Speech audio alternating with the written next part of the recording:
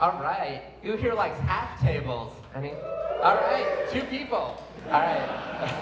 So we're here to talk about the IPFS DHT.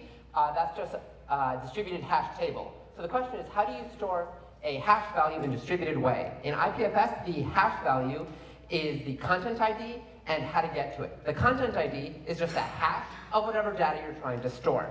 The answer, in IPFS, every peer has an ID that's the hash of its public key. We have a hash data, hash, and public key. Those both have the same namespace.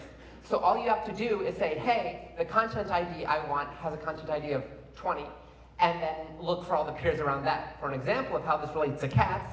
Right, so if I have a cat picture and its content ID is say 20, and my node ID is 64, then what I do is I do a hop through the network to try the nodes that I know that are closer, and then they will do a few hops themselves to try and find the closest. Now that can either say there's a successfully found picture, in which case fine, we're good, and if there's not and I store it, then I tell the closest peer that was found, hey, you now need to store the mapping that I have this content ID. Right, so that's how it works, and then it works really well. So, yeah.